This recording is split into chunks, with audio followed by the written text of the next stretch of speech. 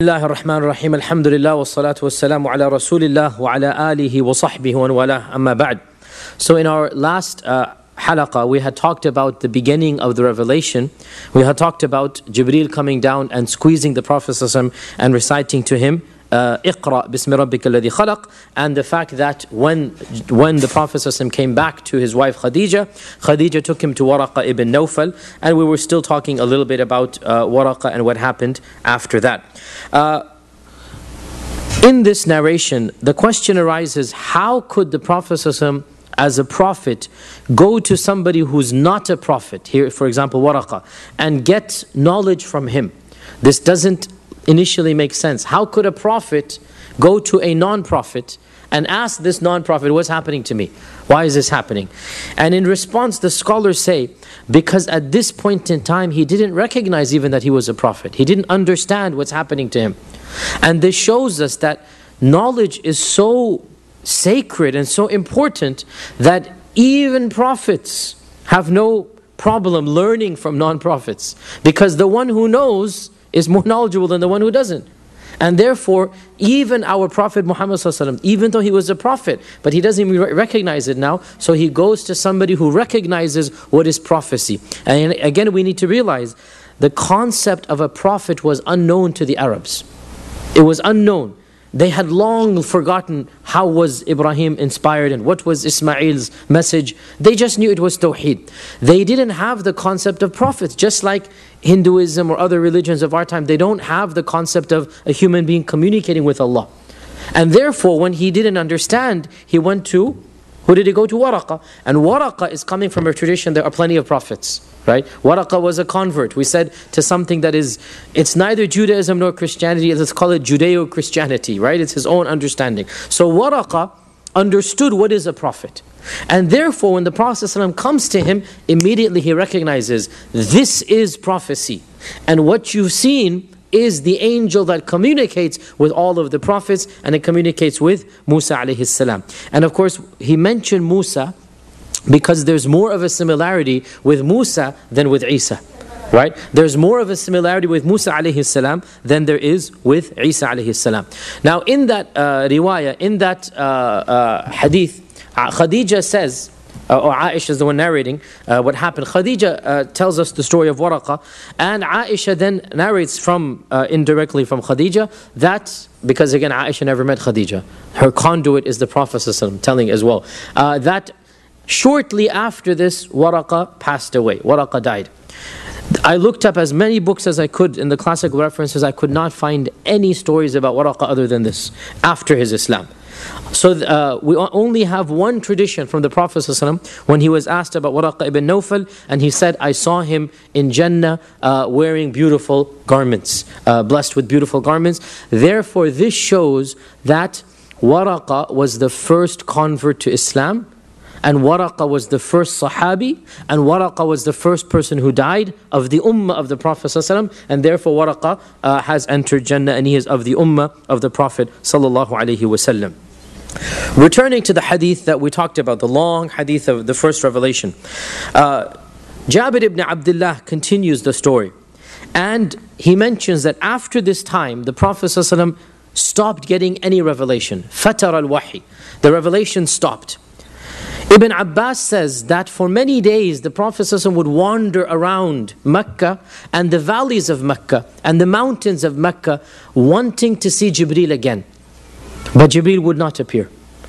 Some scholars even said this period lasted 2 or 3 years, but this is way too much. There's a riwayah from Ibn Abbas, he said 40 days.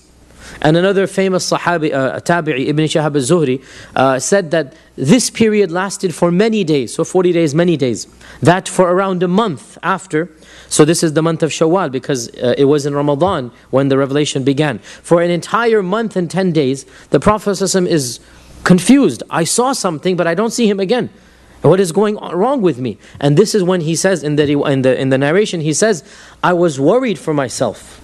Meaning, he thought that he might be going hallucinating. Something's going mad with him. He doesn't understand what's happening. And he would go to the mountain of Hira, expecting to see Jibreel again, but every day he would go and there's nothing there.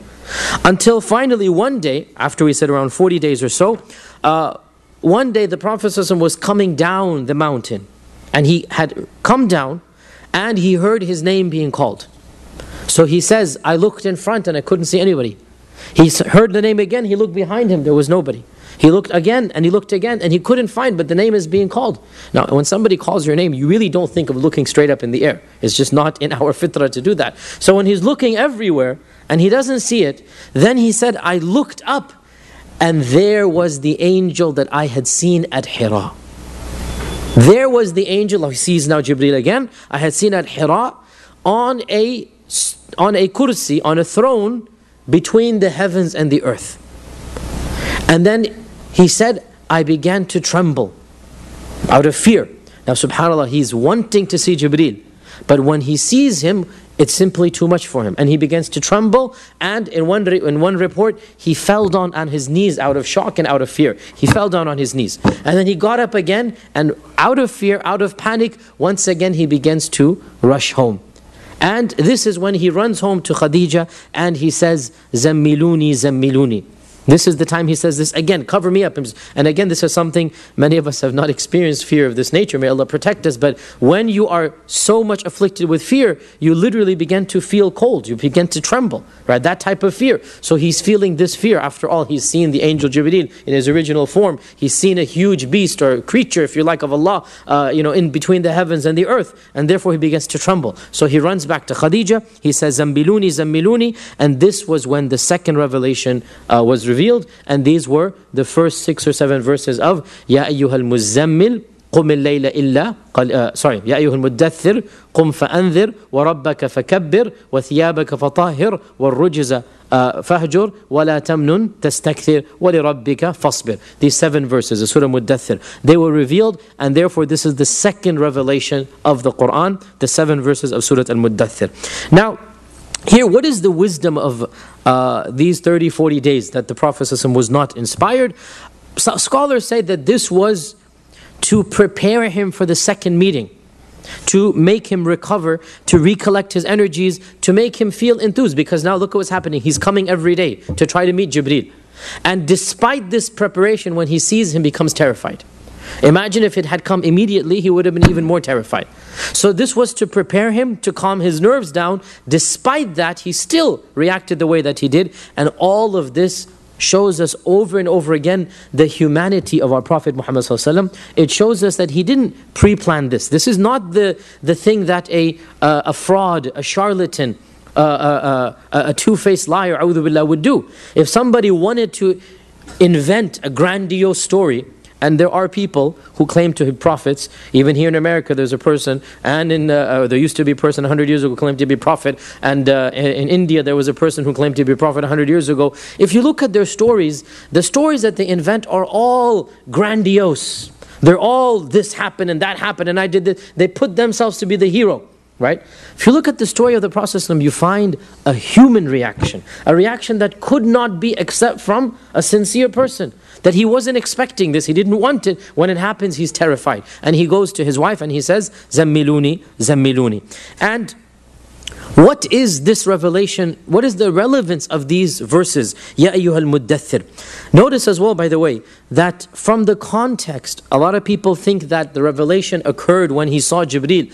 No, the revelation occurred in the house of Khadija. When the Prophet ﷺ went back, this means Jibreel must have followed him. And when he's covered up with the cloak, with the garment, in the house of Khadija, Jibreel inspires him, and Jibreel speaks to him, and Jibreel says, Ya ayyuhal muddathir.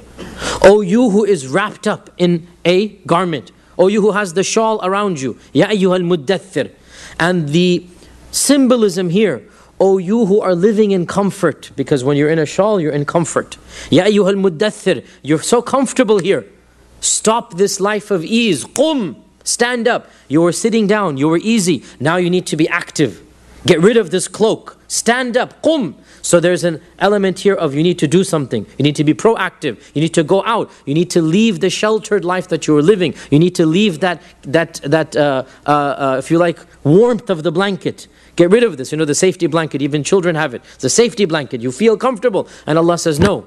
Qum fa'andir. Stand up. Get rid of this comfort zone and go out and warn the people. Qum fa'andir. وَرَبَّكَ فَكَبِّرْ.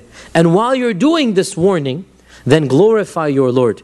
Praise Him. Worship Him. وَرَبَّكَ فَكَبِّرْ وَثِيَابَكَ فَطَهِّرْ.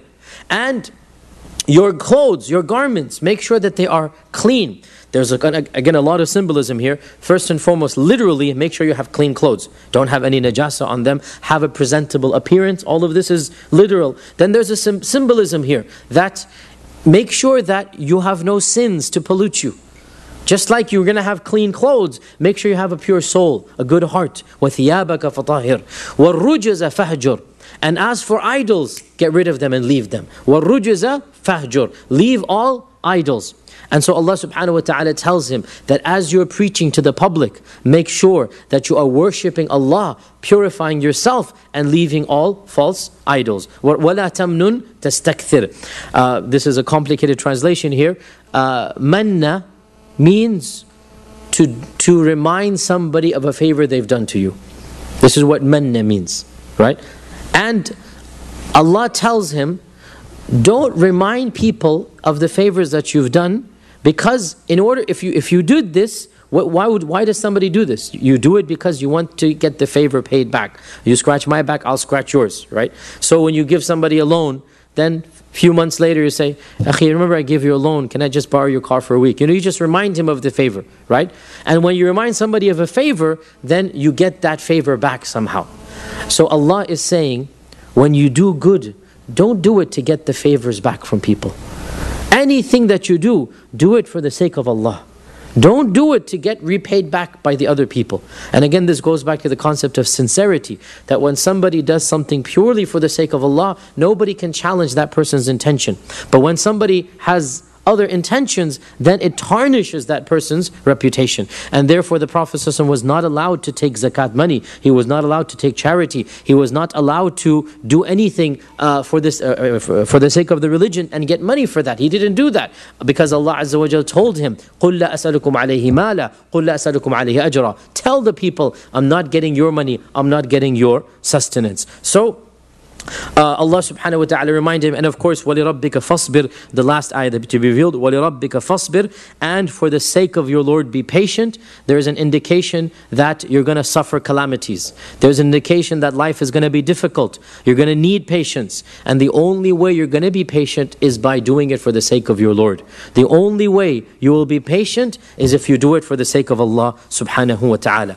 Now this leads us to a little bit of a tangent here, and it is a necessary tangent, but it is a theological tangent of what exactly is wahi, and how does wahi occur, and what happens when a person is inspired. Wahi, or inspiration, is of course a direct communication from Allah subhanahu wa ta'ala to mankind. And Ibn al-Qayyim mentions that our Prophet sallallahu alaihi wasallam was inspired by 7 different means or methods, or 7 different ways. Because inspiration is not of one type. There's many different ways that the inspiration occurs. And the least of them, the lowest form of inspiration, is true dreams. And this is the only form of inspiration that is still open to mankind. All other types of inspiration have been cut off. The lowest form of inspiration is true dreams. And our Prophet ﷺ would see dreams before becoming a prophet and after becoming a prophet. He could see true dreams before becoming a prophet because true dreams are not restricted to prophets. Anybody can get true dreams. The second type of inspiration is the whisperings of the angels other than the angel Jibreel. This is called ilham, the whisperings of the angel. And an example of this is the mother of Musa being inspired by Allah. This doesn't make her a prophet. This type of inspiration does not make you a prophet. The mother of Musa was inspired by Allah. Allah says in the Quran, وَأَوْحَيْنَا إِلَىٰ أُمِّ مُوسَى. We inspired Musa. Does that make Musa a prophetess? No.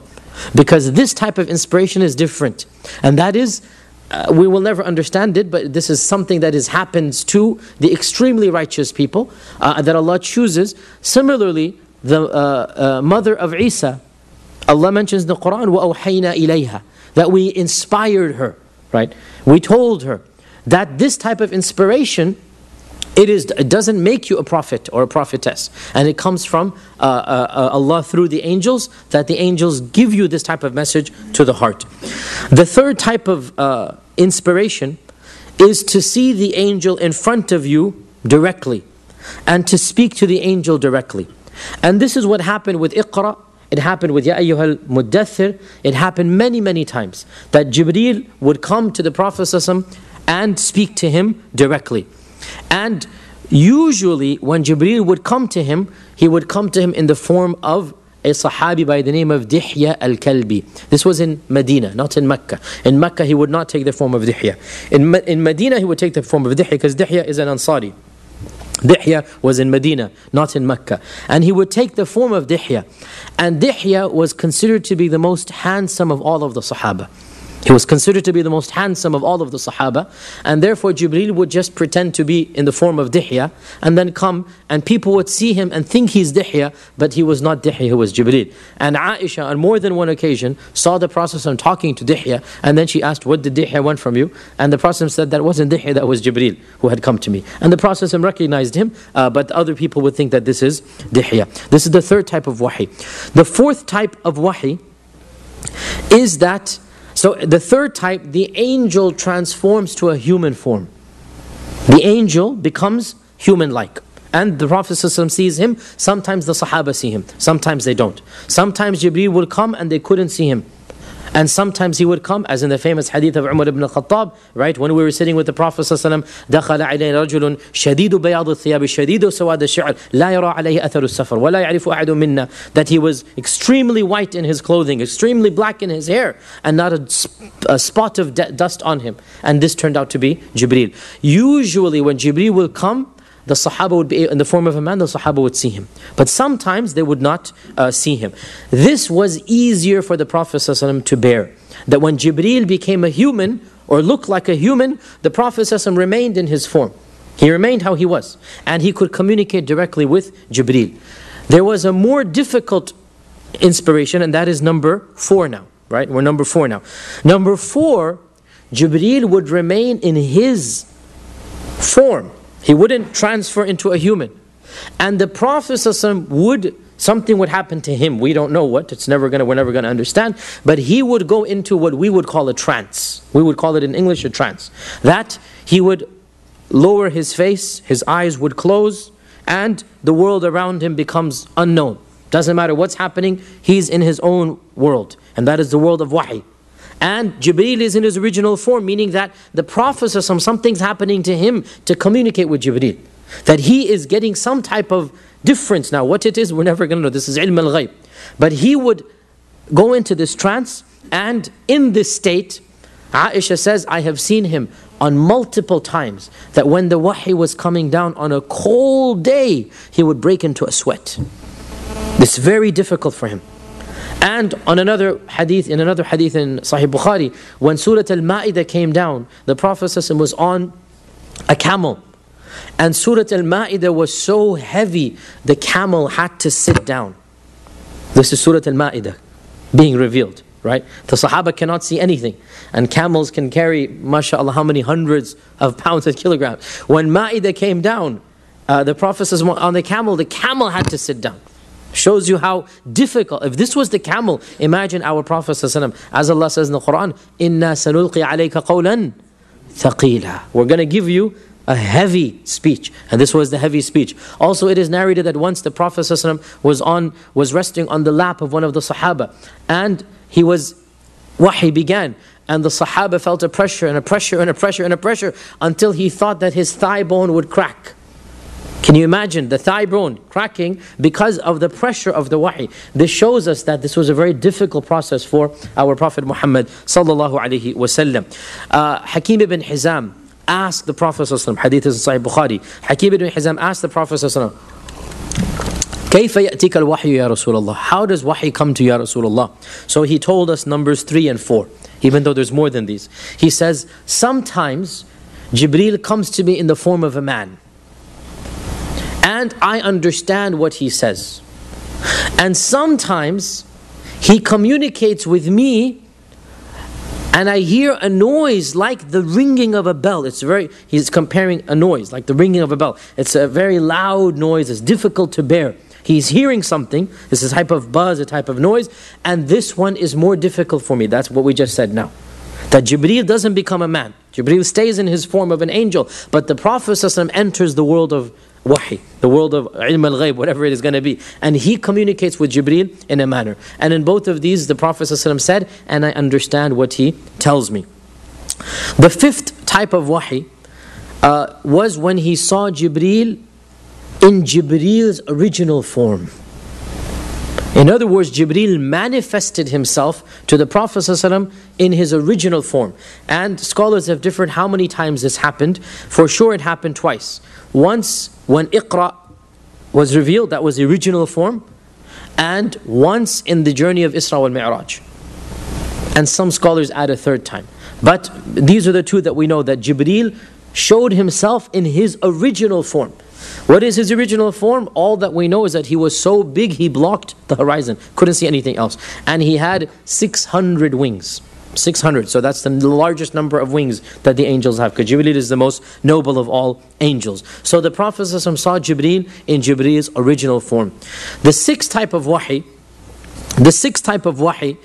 is the wahi that this is something that is disputed how and when it occurred, but Ibn al-Qayyim mentions it. Allah inspired him directly without the intermediary of the angels.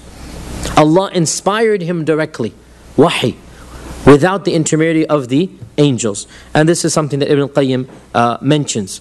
And I don't have an example. I'm still wondering whether this one I would agree with or not. Allah knows best. But this Ibn al-Qayyim mentions. The seventh, so I'm quoting what Ibn al-Qayyim mentions. The seventh is the highest form of wahi possible. And that is Allah's direct speech. Allah's direct speech bila wasita. Right? Number 6 is Allah's direct wahi. Number 7 is Allah's direct kalam. Kalamullah. Kalamullah. And that happened once to our Prophet ﷺ in the journey of Al-Isra wal Mi'raj. Only once did Allah subhanahu wa ta'ala speak directly. Jibreel was not there. As we will discuss in a few weeks, inshallah, when we get there, even Jibreel said, "You go on, Ya Muhammad sallallahu alaihi wasallam, I cannot go. I don't have permission. I don't have the pass to go beyond this." And so our Prophet sallallahu alaihi wasallam went to a place where he could hear the scribes writing.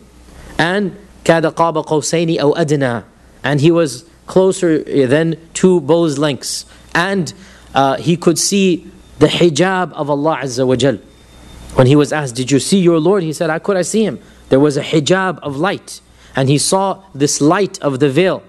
And that was when Allah spoke to him directly, like Allah spoke to Musa. However, our Prophet was preferred over Musa, and Musa is indeed worthy of preference and respect, but our Prophet was preferred over Musa in that Allah spoke to Musa on Turi Sayna, but Allah called our Prophet Muhammad ﷺ to His presence in above the 7 heavens. And so our Prophet ﷺ reached a maqam that no other Prophet ever reached before, and of course after him there is no Prophet. Now some scholars claim that our Prophet ﷺ, he became a Nabi through the revelation of Iqra, and he became a Rasul through the revelation of Ya ayyuhal muddathir qum fa'andir. That when Iqra bismi rabbik came down, that's when he became a Nabi. And then when Ya ayyuhal muddathir qum fa'andir was revealed, he became a Rasul. So this leads us to another tangent, which is again useful and interesting, and we should know it. And that is, if that is the case, well then, what exactly is a Nabi? And what exactly is a Rasul? And what is the difference between a Nabi and a Rasul? And what was our Prophet Muhammad sallallahu alaihi wasallam? There are many opinions about this issue. I will only mention to you 4 of them for the sake of brevity. The first of these opinions, one group of scholars said there is no difference between a Nabi and a Rasul. Nabi equals Rasul, and Rasul equals Nabi. They're synonyms. Just like Tawbah and Istighfar are synonyms. Just like Zakat and Sadaqah are synonyms. So Nabi and Rasul are synonyms. Every Nabi is a Rasul, every Rasul is a Nabi. This doesn't seem to be the strongest opinion because of many reasons. Of them is the verse in the Quran in which Allah says, وَمَا أَرْسَلْنَا مِن قَبْلِكَ مِن رَسُولٍ وَلَا نَبِيٍّ. We didn't send before you either a Rasul or a Nabi except that. Allah clearly says, مِن رَسُولٍ وَلَا نَبِيٍّ. And had they been the same thing, then this would be against the eloquence of the Arabic language to phrase something like this. Had they been exactly the same, it doesn't make sense to put them together. وَمَا أَرْسَلْنَا مِن قَبْلِكَ مِن رَسُولٍ وَلَا نَبِيٍّ. And there are other evidences that are given. So it doesn't seem to be a very strong opinion that Rasul and Nabi are the same. Another common opinion is that a Nabi is one who is inspired by Allah with a revelation, but he's not told to preach it to the people. Whereas a Rasul is somebody who is told to proclaim it to mankind. So a Nabi has a direct communication, but he doesn't preach. Whereas a Rasul has communication and he preaches. Now this is doubly problematic. This is problematic on multiple levels. Firstly, this very ayah that I just quoted, look at the Arabic. وَمَا أَرْسَلْنَا قَبْلَكَ مِن رَسُولٍ وَلَا نَبِي. أَرْسَلْنَا نَبِي. So Nabis are also sent. Nabis are also sent by Allah. Because Allah says, أَرْسَلْنَا قَبْلَكَ مِن رَسُولٍ وَلَا نَبِي. And also our Prophet ﷺ in the hadith in Bukhari said, I saw all of the prophets on the Day of Judgment. And Nabis. And there was a Nabi and he had a huge ummah. And there was a Nabi and he had a small group. And there was a Nabi and he had 5 people. And there was a Nabi, he had 2 people. And there was a Nabi and he had no people following him. What does this show? Nabis are also preaching to the people. And Nabis have, Anbiya have followings. Also, it doesn't make sense because the scholars are told that if you conceal knowledge, you're going to be punished. The scholars, in fact, the Muslim is told, بَلِّغُوا عَنِّي وَلَوْ آيَةً. So the average Muslim has to preach. How then can somebody be inspired by Allah and he just sits at home and does nothing? This doesn't make sense even logically, right? Even though this is a common opinion, many of you might have heard it. A Nabi is somebody who has wahi, but he doesn't preach. Whereas a Rasul is somebody who has wahi and he preaches. But it doesn't even make sense. لا لغة ولا عقلا ولا شرعا. It doesn't make sense. The third opinion is that a Rasul is someone who has been given a new Sharia. And a Nabi is someone who follows the Sharia of the Rasul before him. A Rasul is someone who has a new code of laws. Whereas a Nabi is somebody who follows the Sharia of the Rasul. So the Rasul comes with Sharia X. 50, 100 Nabi come, they all have Sharia X. Then a new Rasul comes with Sharia Y. Then another 20, 50, 100 Nabi comes, they follow Sharia Y. So this is another opinion.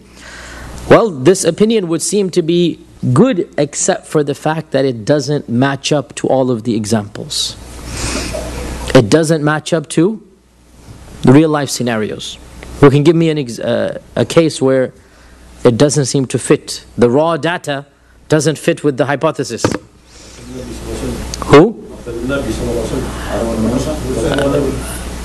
Well, that doesn't negate the fact that he is Rasul and Nabi. Musa and Harun, what about him? Musa was the Rasul and Nabi, and Harun was Nabi. This was in Quran, there's that. فمسك في الكتاب موسى إنه كان مخلصا وطاع رسول النبي وناديناه من جانب الطور الأيمن وقربناه نبيا ووهبنا له من رحمتنا أخاه هارون نبيا. Yes. So the two, Musa was Rasul and Nabi, and Harun was Muslim. Was Harun only a Nabi or also a Rasul? This is something that scholars have, we mentioned this a few weeks in Ramadan, we were talking about this. Some scholars have said that Harun was only a Nabi, and some have said that he was a Rasul and a Nabi because of the other verse that we mentioned. Arsalna, what is it? Arsil ma'iya, not Arsil ma'iya Israel. The other, it's not coming to me now, but the word Arsil is mentioned, right? Arsalna ma'ahu akhahu Haruna, Arsalna ma'ahu. But there is an ikhtilaf. But, okay, this would in fact support the data. This would support the data. How about another example that doesn't support the data? Shu'aib and Salih. Yeah. Yusuf and his brothers. What about Yusuf? Yusuf is not, he was not a, by this definition, he is not a Rasul. By this definition, he wouldn't be a Rasul. But was he a Rasul? Yusuf was a Rasul. Yusuf was a Rasul. What's your evidence for this? No, he's not. No, he's not a Rasul. By this definition, he didn't bring us. What's your evidence that Yusuf is a Rasul? He has a chapter.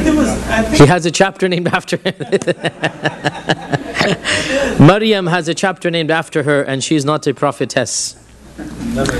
Question: were there women prophetesses? Very easy for you to deny. Our sisters might disagree. Our sisters, what do you say? Oh, mashallah, these are... I can assure you in many other gatherings I go to, the sisters want there to be prophetesses, prophets of the female species, gender, excuse me, not species. And they quote evidences. They quote evidences. We're going to a tangent from a tangent, but this is interesting. They quote evidences. Of their evidences is Jibreel alayhi salam come to Maryam, and Allah says وَأَوْحَيْنَا. And of their evidences is for Musa, because Allah uses the word wahi for Musa, right? And of their evidences is Allah says in the Quran to Maryam that اصطفيتك that على نساء العالمين, right? That I have chosen you above every single other lady. And so if Allah has chosen her to that level, then she's got to be not just a regular person, but a Nabi. And in fact, a number of scholars of the Islamic tradition did argue that there were female prophetesses. Of them is Abu al-Hasan al-Ash'ari, of them is al-Qurtubi, of them is Ibn Hazm al-Andalusi. These people all believed that Allah sends men and women prophets. So for those who want to preach this, they have some precedence. They're not coming out of the blue. Okay? Now, if somebody were to quote them an ayah in the Quran which restricts prophethood to the male, what is the verse? What is the verse? Illa rijalan something. I like this. I like this. The word rijal has got to be mentioned somewhere. Yes. You're right, but what's the verse? You just quoted the one word, the man. Yes. Ar-rijalu qawwamuna 'ala an-nisa. What does that got to do with the prophethood, right? وَمَا أَرْسَلْنَا مِن قَبْلِكَ إِلَّا رِجَالًا نُوحِي إِلَيْهِم مِّنْ أَهْلِ الْقُرَى. Right? إِلَّا رِجَالًا نُوحِي إِلَيْهِم مِّنْ أَهْلِ الْقُرَى. Allah mentions two conditions for prophethood. For every person that we sent before you was a man from the people of the town, from the people of the cities. Allah never sent Bedouin prophets. Allah sent prophets of cultivations, of cities, right? Now, you quote this to Abu al-Hasan al-Ash'ari, to Ibn Hazm. They will say, yes, we agree. Arsalna Rasul. And we are saying Maryam is a Nabi. Okay? So the ayah says we agree with it. Any other ayah comes to mind? You see, this is an interesting discussion here now. And it's very relevant to our times when a lot of debates are happening about...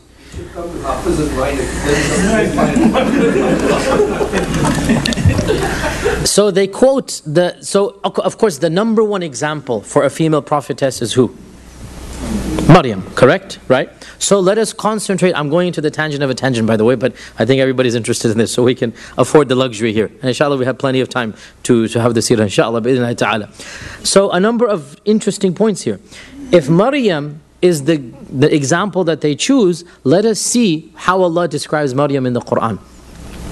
It is agreed that the angel showed himself to Maryam, correct? Does an angel showing yourself to a human make the human a prophet? What's your evidence? The Sahaba. Exactly, right? Seeing an angel does not make you a prophet, or else Umar ibn Khattab would be a prophet, Aisha would be a prophet, everybody would be a prophet. right? Seeing the angel Jibreel does not make you a prophet. And we already mentioned the types of wahi. And one of them, we said ilham, which happens, or in the angels coming. That's not necessarily the wahi of the prophets, right? Do you have another example where an angel has come to another human being in the absence of a prophet? In the absence of a prophet. When you talk of the Sahaba, the Prophet himself was present with. Yes, there are plenty of ahadith that an angel came to one of the people to test him, the bald man and the man who did that. There are plenty of traditions. The angel coming and talking to the people directly. There's even a hadith in Bukhari that says a man was visiting his brother for the sake of Allah, and he met an angel in the guise of a man. And the angel spoke to him, why are you going? What are you doing? What's your purpose? You're only doing this for Allah? Then I am the angel that Allah has sent to you to tell you that Allah loves you because you're visiting your brother. Right? So clearly there are angels that visit humans. Right? And this is not restricted, by the way, to the prophets. Even it could happen right now. You never know. There's no closure to this chapter. Right? You have something to add? Somebody has. Angel Jibreel. Somebody without prophet. We don't know of Angel Jibreel coming to somebody in the previous generations. La nadri, we don't know. But we know for a fact he came to people of this ummah. And people saw him and spoke with him. Right? Therefore, this is the first point. The second point, Allah mentions in Surah Al-Imran about Maryam and Isa alayhim salam. What does Allah say? Hafiz Saab, you need to help me out here. The phrase is وَأُمُّهُ صِدِّيقَةً كَانَ يَأْكُلَانِ الطَّعَامِ. Right? What is the phrase before it? This is the strength of hifd, when you can say what's before it. After it, I can do it. Right? انظر كيف نفصل الآيات ثم انظر أن يؤفكون. What's before that? وَأُمُّهُ صِدِّيقَةً. Before this, Allah mentions that Isa is just like a Rasul قَدْ خَلَتْ مِنْ قَبْلِهِ الرُّسُلِ. Right? Prophets Rusul have come before him. And as for his mother was a Siddiqah. Notice, Isa was a Rusul of the Rusul. And his mother was a Siddiqah. Clearly, Allah is mentioning their levels. And we know that of the levels, that أُولَٰئِكَ الَّذِينَ أَنْعَمَ اللَّهُ عَلَيْهِمْ مِنَ النَّبِيِّينَ وَالصِّدِّيقِينَ وَالشُّهَدَاءِ وَالصَّالِحِينَ. Right? These are the four levels. Nabiyyin, Siddiqeen, Shuhada, Salihin. So when Allah mentions Isa, He is of the Nabiyyin and the Rusul. And then He mentions Maryam and He says, وَأُمُّهُ صِدِّيقَةً. So clearly, therefore, putting all the evidences together, the majority opinion has always been that the prophets of Allah have only been men. There is a minority opinion, and this is an opinion that does exist. Let us now get back. We're talking about these differences, Rasul and Nabi. And so we said a Rasul has the new Sharia, Nabi has the same Sharia, right? I'm asking you, does this fit up with our raw data? And we were talking about this, about was Yusuf a Rasul or a Nabi? So let's get back over here. Was he a Rasul or a Nabi? Come on guys, we gave a whole tafsir of Surah Yusuf. 16 halaqats. I think Yusuf was a Rasul because We all fail. You all fail. Quote me an ayah of the Quran. Yusuf is Ulul Azm? La, Yusuf is not. Then he's a Nabi. Then he's a Nabi? You have something to add? He's a Rasul because? I think that's the sister also. Why are we asking about First you want only the prophets to be men only. Now when you fail in answering the question, you say go ask the sisters. This is a contradiction in manhood.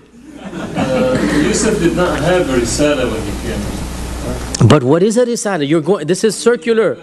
That's your definition of a Rasul. This is a circular definition. You see the problem here. We're trying to define risala and nubuwah, and then based on that definition you are classifying prophets, but what's the evidence? You see the problem here, right? It's a circular definition. Yusuf appears to have been a Rasul. That's not the ayah that I'm thinking of. حتى إذا هلك قلتم لن يبعث الله من بعده رسولا ولقد جاءكم يوسف من قبل بالبينات سورة غافر فما زلتم في شك مما جاءكم به حتى إذا هلك قلتم لن يبعث الله من بعده رسولا ولقد جاءكم يوسف رسولا. This is in the Quran, Surah Ghafir, 4th page on the top, first eye on the right hand side. Clearly Yusuf is mentioned as a Rasul, right? Therefore this throws one spanner. Is there any other example? Come on, there's such an obvious example. Sisters, let's see. Such an obvious example that doesn't fit up with the raw data. Then the raw data doesn't fit up with this definition. Sisters.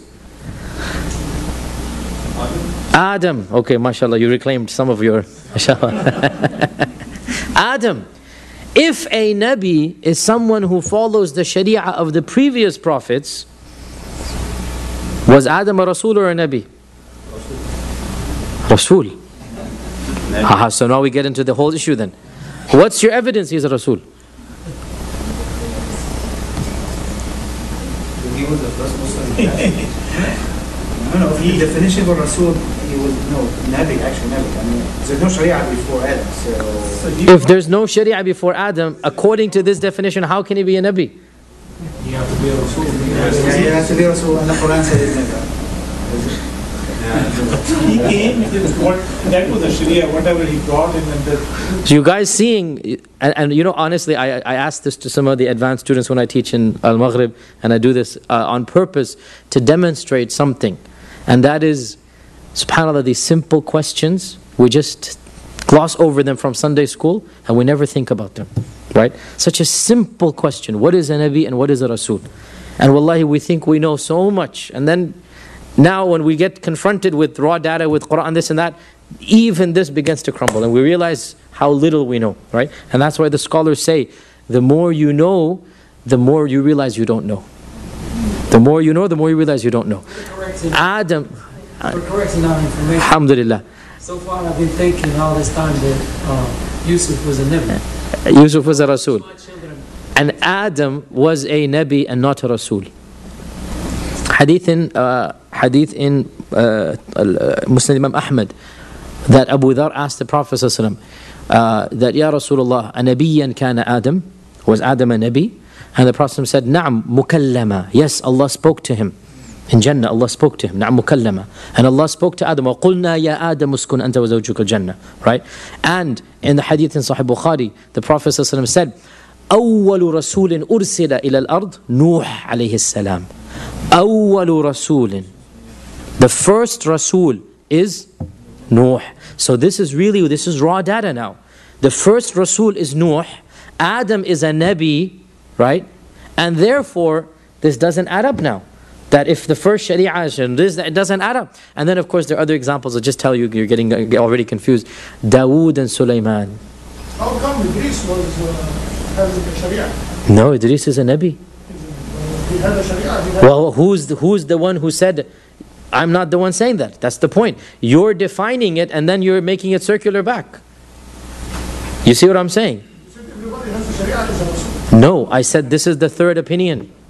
Yeah, this is the third opinion. It's getting too hot. People are getting riled up. And for Idris, again in Surah Maryam, it is وَذْكُرْ فِي الْكِتَابِ إِنَّهُ كَانَ صِدِّيقًا نَبِيًّا وَرَفَعْنَاهُ مَكَانًا. Yes, Idris was a Nabi, not a Rasul. The Quran mentioned this as a Nabi. Idris was a Nabi, and Idris was before Nuh. Idris was before Nuh, and Idris was a Nabi. He was not a Rasul. So this does not, that's what I'm saying, this third opinion does not make sense, right? And then the two other examples are, what did I just say? Dawood and Sulaiman. They were Rusul, even though the Sharia they followed was the Sharia of Musa. They were Rusul, and they had books given to them. وَآتَيْنَا دَاوُودَ زَبُورًا. But the Sharia they followed was the same. There was no change. The Zabur, even to this day, the Psalms of David, it's nothing but praise, singing, the tasbih and tahmid. There is no law at all in the Zabur. Because the Zabur was not meant to be Allah. And therefore, a Rasul can even get a book But that doesn't mean that it's going to have a new law. Right? And so all of this doesn't fit up with the raw data. The raw data doesn't match up with the hypotheses, so we have to go back to the drawing board, right? Instead of going on and on, there are other 3 or 4 opinions I'm not going to... But I just wanted to illustrate this point that, subhanAllah, we need to learn our religion. We need to study, and personally I find this the most fascinating subject is theology, aqidah. That's why I love to specialize in this. Moving on now, so the correct opinion, inshallah, we'll give you the correct opinion. You wanted the way correct opinion, okay. The correct opinion seems to be the one that Ibn Taymiyyah propounded. And of course, you know I'm a big fan of Ibn Taymiyyah. He's my mentor and my person I consider one of the greatest scholars of Islam. And you can see why. That when he discusses with precision, with accuracy, with academic detail. Ibn Taymiyyah says, let's look at the linguistic meaning of Nabi and Rasul. Nabi comes from Naba'a. And Naba'a means information. عَمَّا يَتَسَاءَلُونَ عَنِ النَّبَإِ الْعَظِيمِ. And so a Nabi is somebody who informs you what Allah wants him to inform. So a Nabi has information from Allah. So a Nabi has to preach and a Nabi has to teach. By the word Nabi, yunbi'u, he gives information anillah. Right? So the word Nabi automatically implies he's speaking to you a message from Allah. Okay? A Rasul comes from arsala yursilu rasulan, which means to send an emissary, a delegate, a representative, an ambassador. So a Rasul is somebody whom Allah sends. And you send a person, a Rasul, to a nation that generally you are not on friendly terms with. And so a Rasul is sent to a nation that does not believe in him. Whereas a Nabi teaches to a people that already accepts him. And if you look at this definition, all the raw data fits into place. All of it. Did any of Adam's children reject him? No. Did any of Idris's people reject him? No. Aha, let's get to Nuh. What happens? People rejected him. People rejected him. And he was sent to them. He was the Rasul ursila ila ahl al-ard. Right? Yusuf, now he becomes a Rasul and not a Nabi because he's sent to the people of Egypt. Right? Dawood and Sulaiman, they are sent to larger groups and they are fighting. They established a kingdom. One of the very few prophets who established a kingdom on earth. Right? Only the ones that we know, Dawood and Sulaiman and our Prophet Muhammad that we know. They established a kingdom on earth and a power on earth. And so they are Rasul.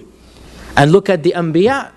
And the classic example is Isa and Yahya. 2 cousins. Their mothers were sisters.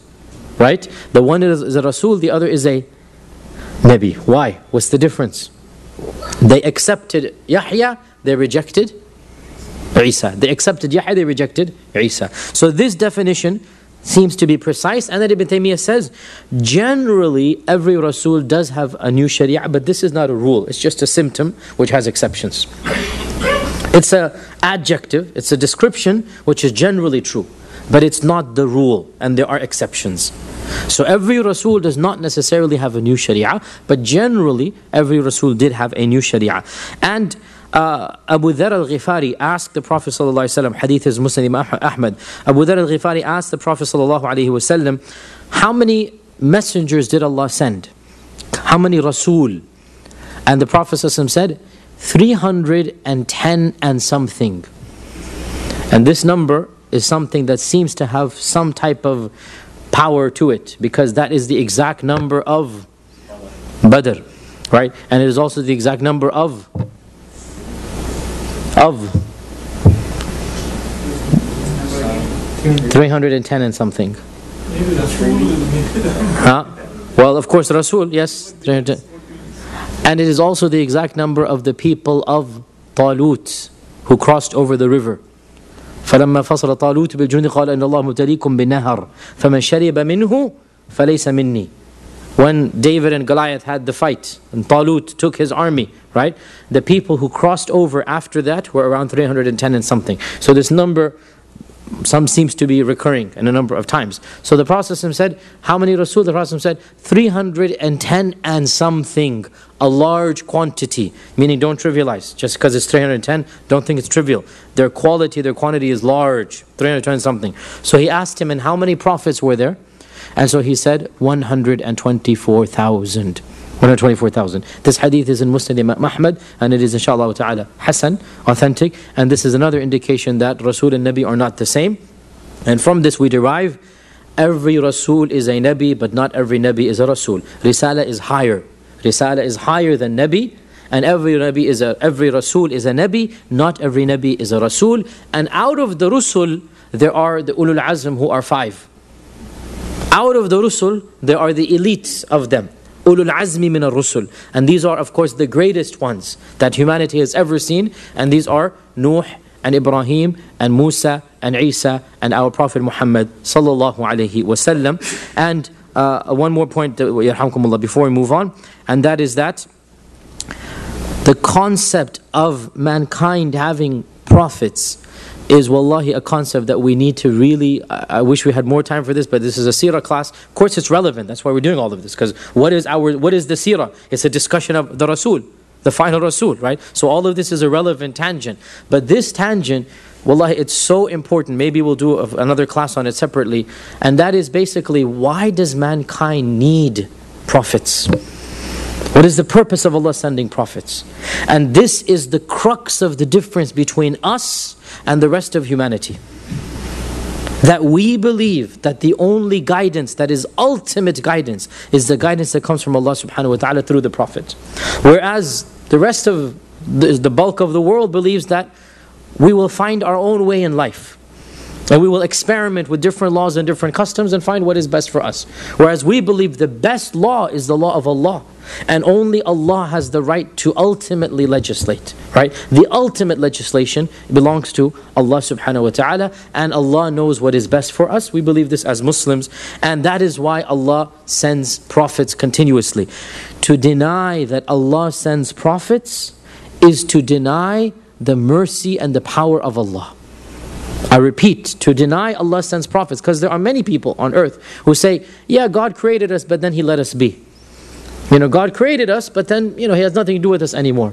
And this is insulting to Allah Azza wa Jal. And the Quran mentions this. What is the ayah? Surah Al-An'am.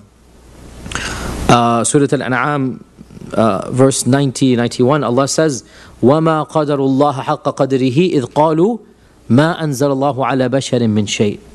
They did not, this is very difficult to translate, Qadrullah Qadri, which means, I'll translate metaphorically, tafsir, this is not the exact translation. They did not give the respect that is due to Allah. When they said, Allah does not reveal anything to mankind. They insulted Allah by claiming that there is no revelation, there is no prophethood. وَمَا قَدَرُ اللَّهَ حَقَّ قَدْرِهِ إِذْ قَالُوا مَا أَنزَلَ اللَّهُ عَلَى بَشَرٍ مِّن شَيْءٍ.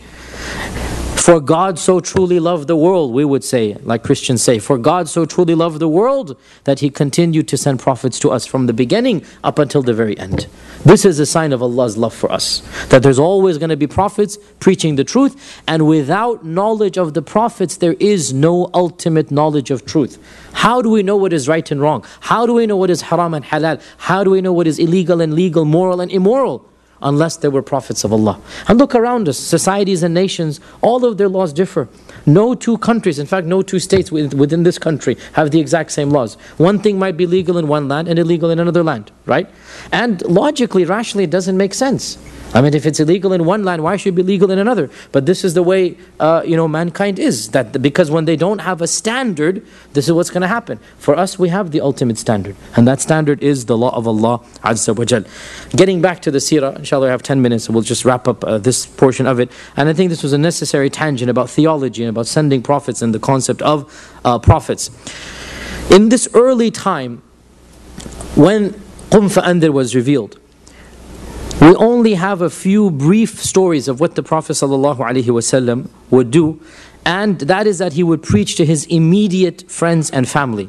And we already mentioned that the first convert would have been his wife Khadija, because she converted without even knowing what it was she converted to.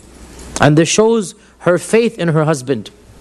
That Allah is never going to humiliate you. Allah is never going to cause you to go astray. You are a person who is kind, who is merciful, who is tender.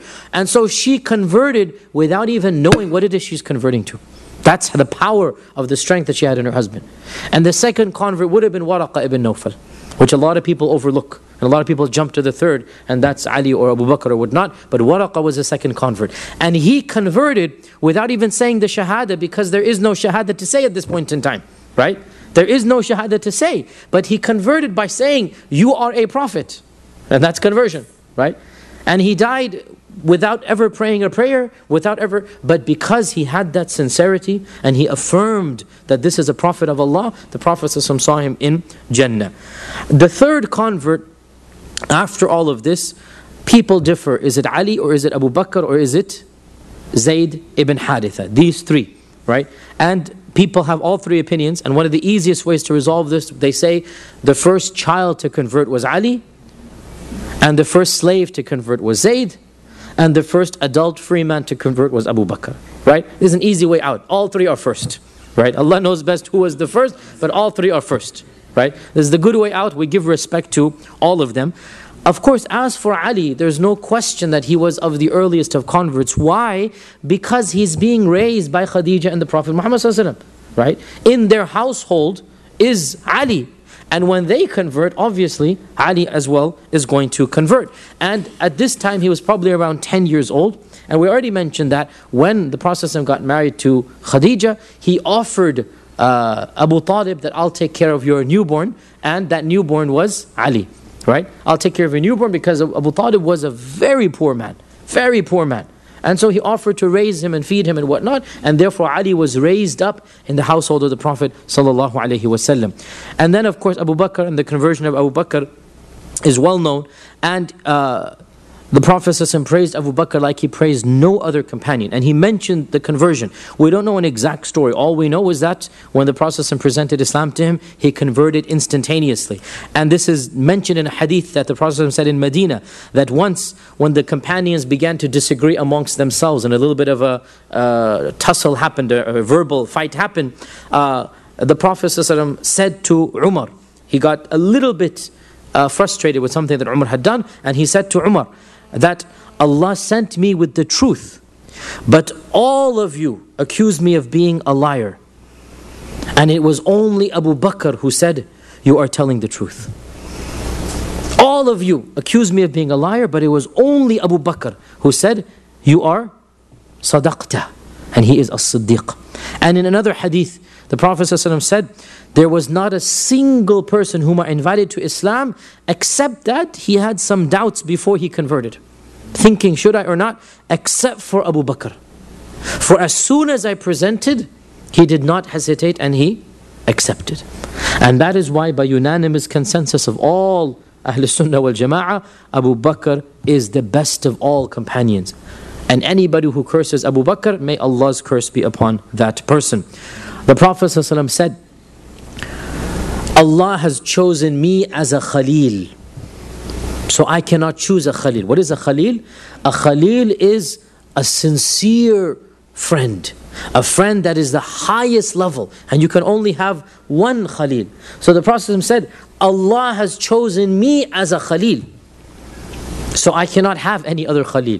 But were I to choose a Khalil, it would have been Abu Bakr. This hadith is in Bukhari. Were I to choose a Khalil, it would have been Abu Bakr.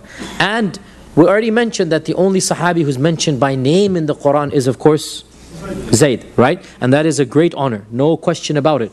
The only other Sahabi who's directly referenced is Abu Bakr, right? In which ayah? ثاني اثنين إذ هما في الغار. Allah calls Abu Bakr ثاني اثنين. And Allah mentions the pronoun إذ هما, when the two of them are in the cave. So the only other companion that is directly by pronoun, not by name. By name it's only Zayd. But directly mentioned, Allah praises him, the second of the two. The first of them being Rasulullah. So Allah called him the second of the two. And that is enough of an indication of his rank in this ummah.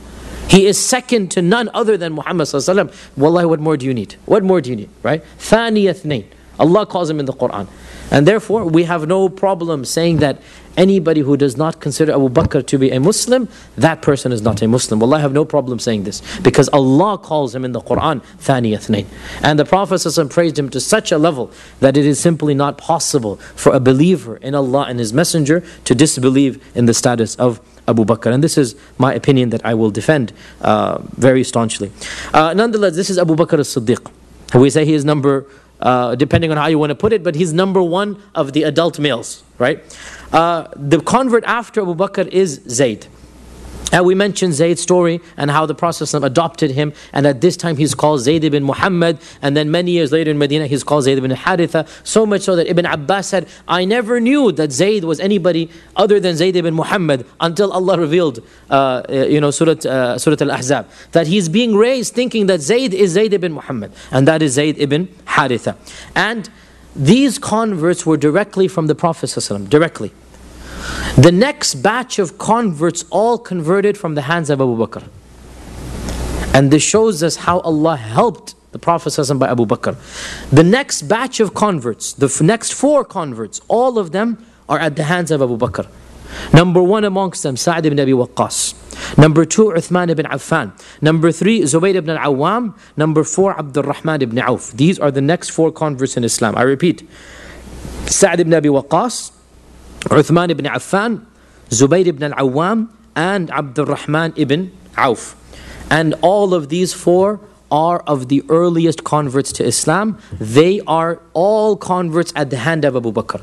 That as soon as the Prophet ﷺ approached Abu Bakr converted. Abu Bakr then went to his immediate circle of friends and spoke to the people that he knew.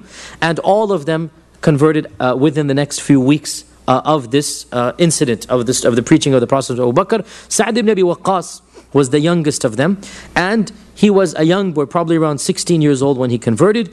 And Sa'd ibn Abi Waqqas was from a great family of the Quraysh. His mother, when she left idolatry, his mother threatened him, tried to torture him, and then she used emotional blackmail. And she said, I am going to stop eating and drinking until you worship idols. And I will die a painful death in front of you, the emotional blackmail, until you leave your faith. He tried to convince her, he tried to cajole her, but she withered away. She was, sickening and weakening and on her basically deathbed, until Sa'ad became very emotional and riled up. And he said to his mother, Wallahi ya ummati, or I swear by Allah, O my mother, that I'm not going to give this religion up no matter what you do. And if I had 100 ruhs in me, and I had to give up every ruh and see you die in every single one of them, then I will still not go back to worshipping idols. I can't do this. And so when his mother saw that determination, then she broke her fast and she started eating. And in response to this, Allah revealed in the Quran, وَإِن جَاهَدَاكَ عَلَىٰ أَن تُشْرِكَ بِي مَا لَيْسَ لَكَ بِهِ عِلْمٌ فَلَا تُطِعْهُمَا وَصَاحِبْهُمَا فِي الدُّنْيَا مَعْرُوفًا. If they force you to try to worship idols, don't listen to them, but be good to them in this world. Don't be harsh to them. Be good to them in this world. This came down as a result of Sa'd ibn Abi Waqqas. Sa'd ibn Abi Waqqas is that person whom he was the first person to ever throw a bow and arrow for the sake of Islam. The very first person. Sa'd ibn Abi Waqqas is the only person that the Prophet ﷺ said to him that may my mother and father be given for you in ransom. Now this was an expression in Arabic. May my mother and father be given for you in ransom.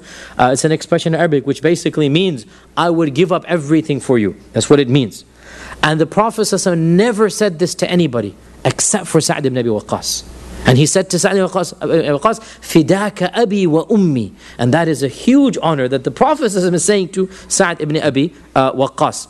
And of course, Sa'd was one of those who was chosen in the Shura when Uthman was killed. He was assassinated. Uthman is on his, Umar. Umar is on his deathbed. Umar says, I will choose the only people left alive whom I am sure that the Prophet ﷺ was well pleased with when he died. And he chose number 1 amongst them, Sa'd ibn Abi Waqqas. Number 1 amongst them, Sa'd ibn Abi Waqqas. This is Sa'd. Uthman ibn Affan, you don't need to know the blessings of. More and more, we have said enough of Uthman ibn Affan, and we'll get more to him more and more. And of course, Uthman was one of those in the Shura of Umar. Zubayr ibn al-Awwam was the third convert of Abu Bakr. Zubayr ibn Awam is a direct cousin of the Prophet ﷺ. Like Ali, he's a cousin, except not through the uncle, but through the aunt. So Zubayr is also a cousin of Ali, and he's a cousin of the Prophet ﷺ. His mother is Safiya binti Abdul Muttalib. His mother is Safiya binti Abdul Muttalib. And Zubayr ibn al-Awwam is a Sahabi, the son of a Sahabiya, the father of a Sahabi, because his son is Abdullah ibn Zubayr, the brother of a Sahabi. He is of the most noble of all Sahaba in this sense. And the Prophet ﷺ said, every single prophet has been given a special protector or friend, I should say, Hawari, so disciple. Every prophet has been given a special disciple, and Allah has given me as my Hawari, Zubayr ibn al-Awwam. This is Zubayr ibn al-Awwam. And the other person is Abdurrahman ibn Auf. Abdurrahman ibn Auf, as you all know, to be the businessman, the trader. Right? Abdurrahman ibn Auf was the eldest of these converts after Abu Bakr. He was in his 30s, so was already a young man. And he was very wise in business, even at this stage. And he was very honest in his dealings. And when Abu Bakr approached him with Islam, he accepted Islam. Abdurrahman ibn Auf is the famous one who, when he left Mecca, he had to give up all of his belongings to the Quraysh. He came a beggar, only having the clothes on his back. Right? And the Ansari said to him that famous statement. The Ansari said to him that I have 2 gardens, I'll give one to you. I have 2 wives, I'll divorce one, give one to you. I have 2 stores in my house, choose one. And this is the famous Abdurrahman ibn Auf. He didn't even have a single thing except the clothes on his back. And he said, may Allah bless you, just tell me where is the marketplace, and let me just go and start selling things. He took some butter that was his food for the day, he took that, and he started selling this and that, until finally he came with some gold, and he got married, and he's got perfume, he's wearing his garment, and he became a rich businessman, as you know. This is Abdurrahman ibn Auf, the famous Abdurrahman ibn Auf, who lived a very noble and a very beautiful life after that. The next companion who converted was Abdullah ibn Mas'ud. Abdullah ibn Mas'ud. And the story of his conversion involves both Abu Bakr and the Prophet ﷺ together. Ibn Mas'ud, now all of these converts, by the way, that we mentioned were noblemen. They're all from the Quraysh. And all of them were to have very prominent lives in Islam. And we as Muslims should really know these names by heart. And we should know their stories and know the differences between them. Right? These are people, subhanAllah, one point, brothers and sisters, every one of these early converts became a legend. And why not? Because it shows they converted early. Right? Every one of these early converts is a mountain in and of himself. He's an ummah in and of himself. And his stories and his legend. And of course it is expected that these people who converted at that stage, they would become the best of the best. And the next major convert that we'll discuss is Ibn Mas'ud. Ibn Mas'ud was one of the first to convert who was not of the noblemen of the Quraysh. But he was not of the slaves. He was a servant class. Right? So he's not a slave, but he was not of the noblemen of the Quraysh. He was of the Yemeni tribes, and he worked as a servant. So he was not lowly, but he was not noble. He was not of the noblemen. He was not of the elite. He was in the middle. And Ibn Mas'ud was hired to be a shepherd for Uqba ibn Abi Mu'ayt, that enemy of Islam. And the Prophet and Abu Bakr, he tells us his story, Ibn Mas'ud. And he says, one day I was with my flock, and I saw 2 men come in the distance, and I didn't recognize them. He didn't know who they were. Because he's a servant, he's not paying attention to the people of Mecca. And so the 2 of them come and say, oh young man, and he was a young man at the time, oh young man, we are thirsty, can you give us some milk? He has plenty of sheep, give us some milk. So Ibn Mas'ud says, and this shows his honesty, he says, I'm afraid I can't because these don't belong to me. I don't own them, that it's my right to give you their milk. They belong to somebody else, and so it's not my right. And this shows his honesty, that he's being so precise that I can't give you, it's not mine to give. I wish I could, but I can't. So the Prophet ﷺ said, very well, show us one of the she-goats that has stopped giving milk. Elderly she-goat that doesn't give any milk anymore. Show us which one is that. So he said that one now is beyond the age of milk. So the Prophet ﷺ got this, Abu Bakr got it for him, and he made dua, and he rubbed the udder of the goat, and lo and behold, it became full in front of the eyes of Ibn Mas'ud. And they milked it right then and there, and they drank it. Now this is the milk that is coming from a cow. They don't. This is not from any. It's a miracle from Allah, right? They said, we don't need your permission. You're not the one, that this milk does not come except from the blessings of Allah. So they milked this and they drank it. And Ibn Mas'ud is just astonished because he's seeing a miracle with his own eyes. And he asks, who are you? And he is told that this is Abu Bakr and this is Muhammad, the Prophet ﷺ. And so he converts right then and there, and he became the 6th convert to Islam. Ibn Mas'ud was the one whom the Prophet ﷺ said, if you want to know how to read the Quran the way Ibn Mas'ud does. This is Ibn Mas'ud. Ibn Mas'ud is the one who said that I learned more than 70 surahs, that is 2/3 of the Quran. I learned more, because 70 surahs is the bulk of the Quran. I learned more than 70 surahs directly from the mouth of the Prophet ﷺ. I don't need you to teach me. I learned the Quran directly from the mouth of the Prophet Muhammad sallallahu alaihi wasallam. And then after this, and with this we will conclude inshallah, the next batch of converts was a lot of the slave class. Those who were not the freemen of Mecca. And a lot of people converted. Most famous amongst them is of course Bilal ibn Abi Rabah and Khabbab ibn al-Arat and Yasir and his wife Sumayya and their son Ammar and many other stories. So all of these converts, they began to convert after these elite noblemen of the Quraysh, and Ibn Mas'ud had converted. One final story, inshallah, I just need to conclude with this and then we'll move on next time. A very interesting story of a Yemeni by the name of Amr ibn Abasa. Very interesting story, very interesting. And it shows us a lot about early Islam. And it shows us a lot about the Prophet ﷺ. Amr ibn Abasa tells us in the first person, he's narrating his own story, that in the days of Jahiliyyah, I knew that idol worshipping was wrong. And I knew that my nation was upon misguidance. And I didn't do this. So, news came to me that somebody in Mecca was preaching something like I was saying, that idolatry is wrong. News reached me in Mecca that somebody is saying something like this. So I traveled all the way from Yemen to Mecca. And I found out who is this man.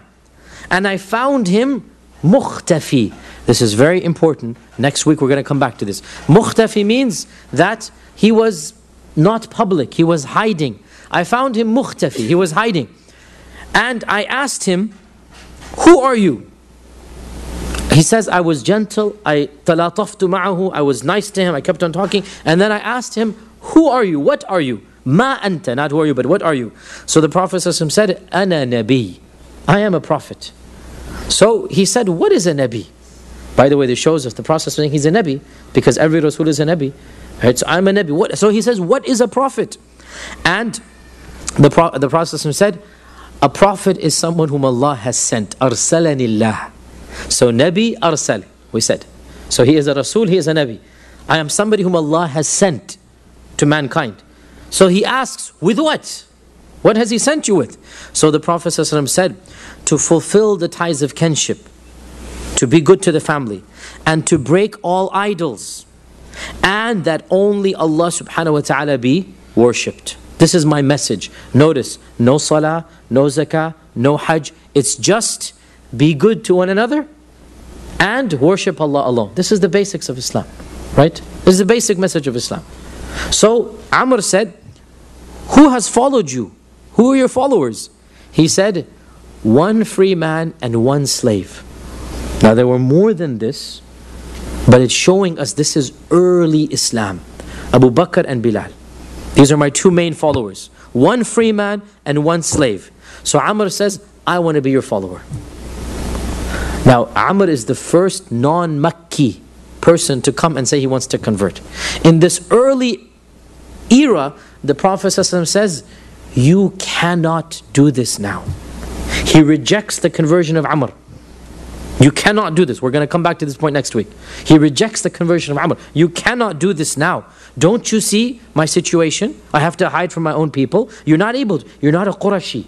You're going to be killed. You can't do this now. Right now I'm preaching, this was the early da'wah, we're going to come to this. The early da'wah, he's only preaching to وَأَنذِرْ عَشِيرَتَكَ الْأَقْرَبِينَ. He's only preaching to his own kith and kin, his own people. So he says, you cannot do this now. Go back to your people. Now listen, this is the phrase is really interesting. Go back to your people. And when you hear that I have been victorious over my people, then come back to me. SubhanAllah, this is the first year of the da'wah. and he already knows that Allah is going to help him out. When you hear that I have been victorious, then come to me. And Amr says, I went back to Yemen waiting and knowing that eventually his da'wah would be supreme, because I knew that this is a prophet. And when I heard that the Prophet had immigrated to Medina, I went all the way back to Medina. And I entered the masjid of the Prophet and I said, Ya Rasulullah, hal araftani, do you recognize me? SubhanAllah, it's been how many years now? At least 15 years. At least 15 years since this initial incident has happened. Right? And the Prophet looked at him and said, yes, you are the man who came to me from Yemen in Mecca. SubhanAllah. Doesn't remember the name, but yes, you're the one who came to me, right? And so that's when he accepted Islam, and he became one of the muhajirun, one of the immigrants to Mecca. And this we will talk about, inshallah, to derive some of the points of wisdom and benefit, and the issue of the secret da'wah. And I will mention next week, there's no such thing as a secret da'wah. We don't use this term at all. It is rather a private da'wah or a closed da'wah. And why was it private and why was it closed and what happened? Inshallah ta'ala, that will be next Wednesday, bi'idhnillahi ta'ala. And with that, we conclude this halaqah and ask somebody to make the adhan.